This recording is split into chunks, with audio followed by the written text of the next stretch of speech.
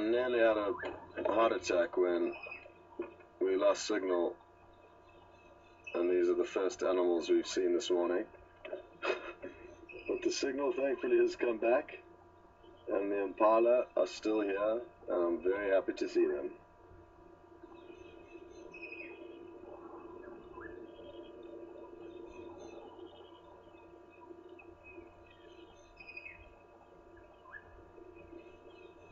Just going to creep forward a little bit. It may affect the signal again, but I'll take that chance and get you at view, then continue where we are.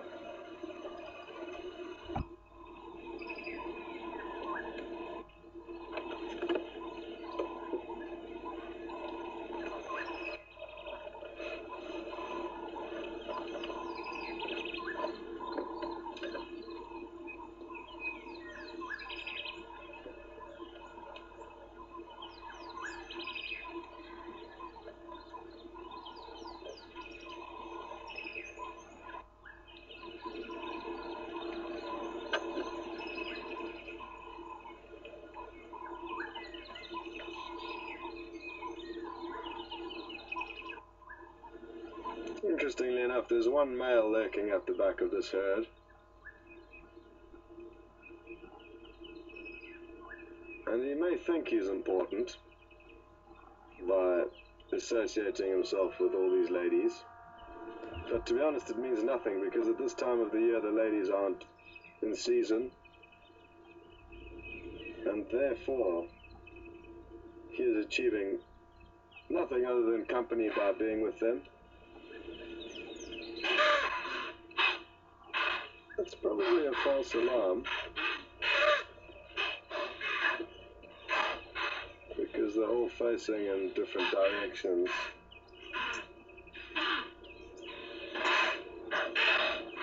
What on earth could they be alarming at? Unless there is something.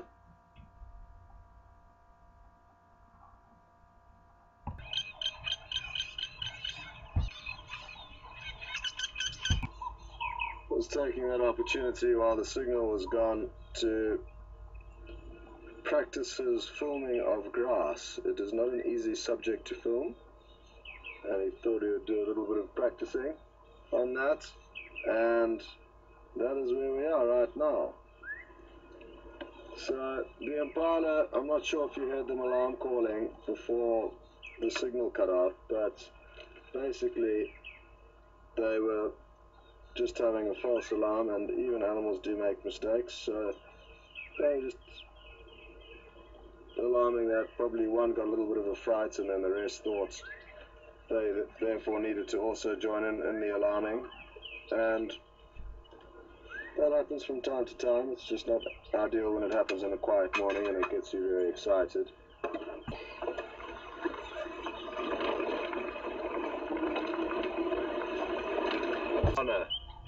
So this is an example of them not necessarily eating it themselves, but they will lay their egg in it, and their egg will then feed on all of the nutritious leftovers inside and continue with their life. Anyway, I'll plonk that down where I found it.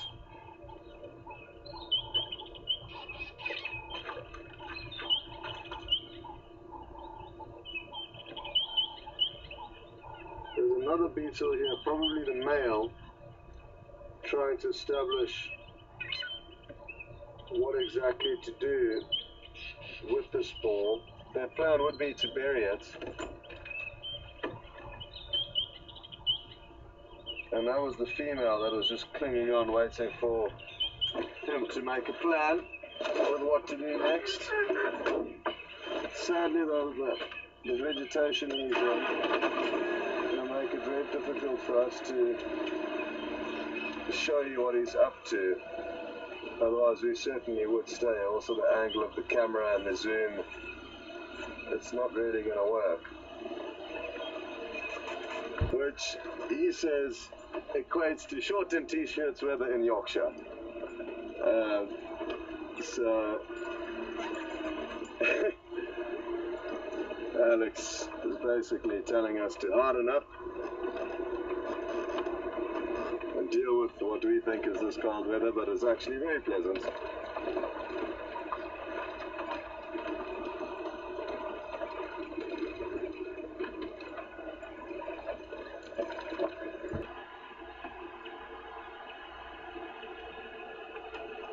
No, I was wrong. Nothing's coming at us. But it could have happened.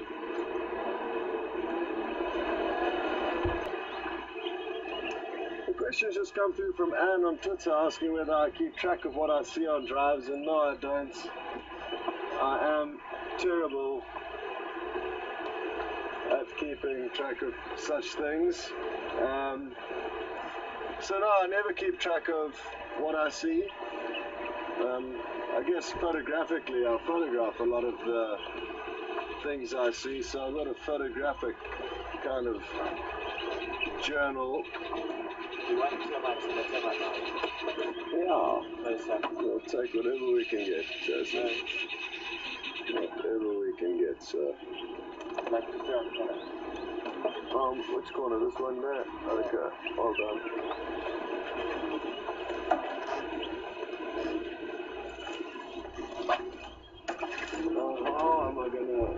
How are we gonna?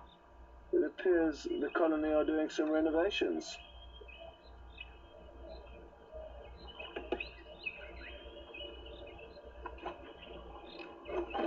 Okay.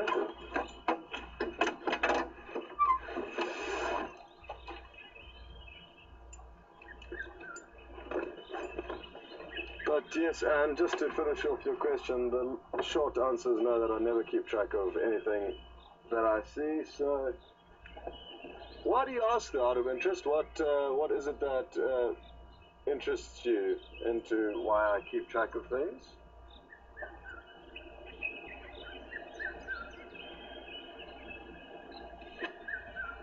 Do is, just like what I've done now, snap off one of these branches, and I would probably have a knife on them, which I think I have.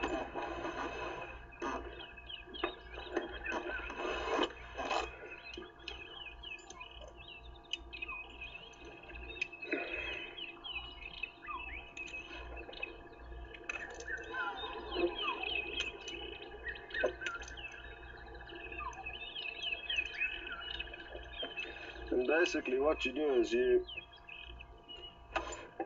remove the bark from the outer layer of the stick or branch, just as I've done here, and you then chew on this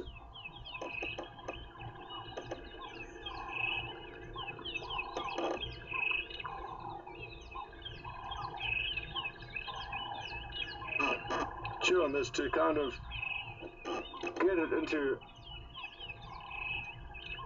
a more fibrous and bristly texture, more like that of a toothbrush, as you can see now. And then you brush your teeth. Job done. Thankfully I brushed my teeth with a regular toothbrush this morning, so I will not need to continue doing that, but it is actually quite nice to do when you've got nothing else to do and you're sitting under a tree out here. And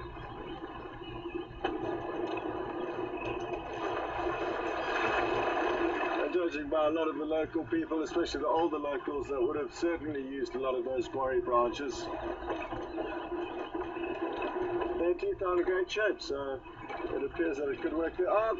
There's apparently traces of flora in that branch, so it does have a slight whitening effect, apparently. Very slight, though. I'm sure toothpaste and a toothbrush is better for you than that, but if you are desperate, you can use the magic guarri, spelled G-U-A-R-R-I, guarri bush. Yes, Alex, go ahead, sir. As I saw and went, I'm just happy to be out here enjoying it, and the bolder, more memorable sightings do stick, but maybe though you're right and I should just get a journal going. so that I can look back on it one day. But at this stage, I'm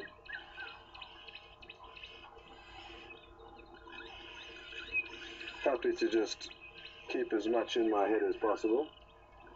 Now, these little birds are beautiful bee-eaters, and as their name suggests, the little bee-eater, they are very small, and the smallest of the bee-eaters that we get in this area.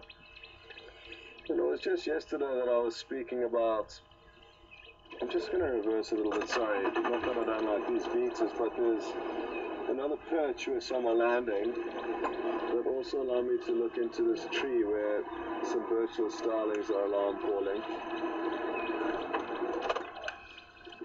I'm not sure what it is they're moaning about, but I am going to have a quick look in there.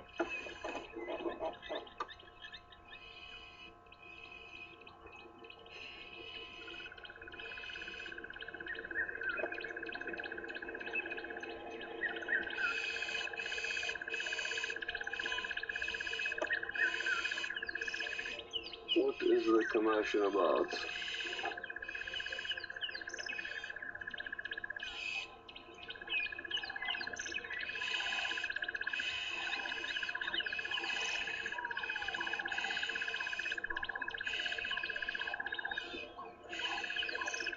They tend to be quite vocal, so it could be a false alarm of sorts, or it could be just something that's too small for us to see.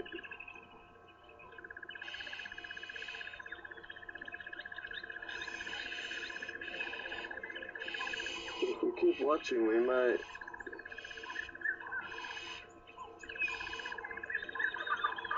get led closer to whatever it is that is frustrating them.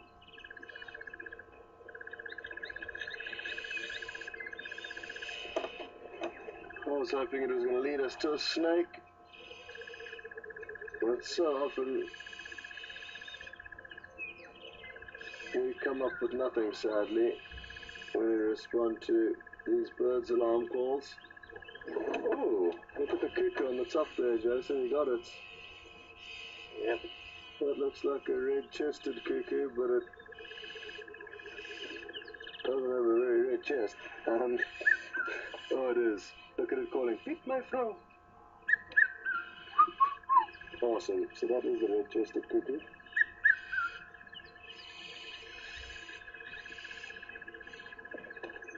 Oh, there it goes. That was a red-chested cuckoo. The first one that we've managed to show you, or the first one that I've managed to show you. And that was a luck, because the cuckoos are typically quite secretive. So even though these starlings didn't lead us to a snake, they led us to a tree that a cuckoo flew into, so that's good enough.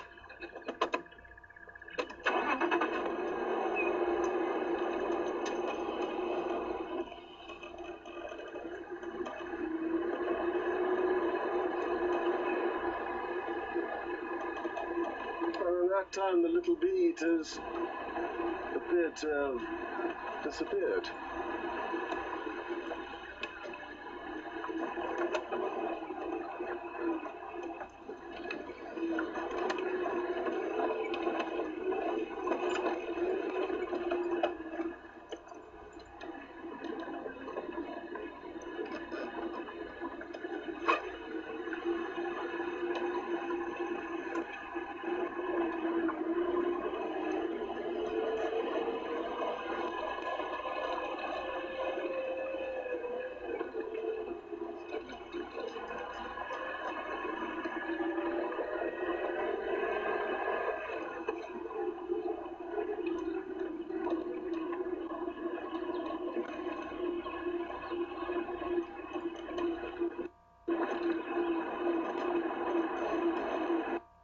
Questions just come through asking how long a leopard's scent might last for.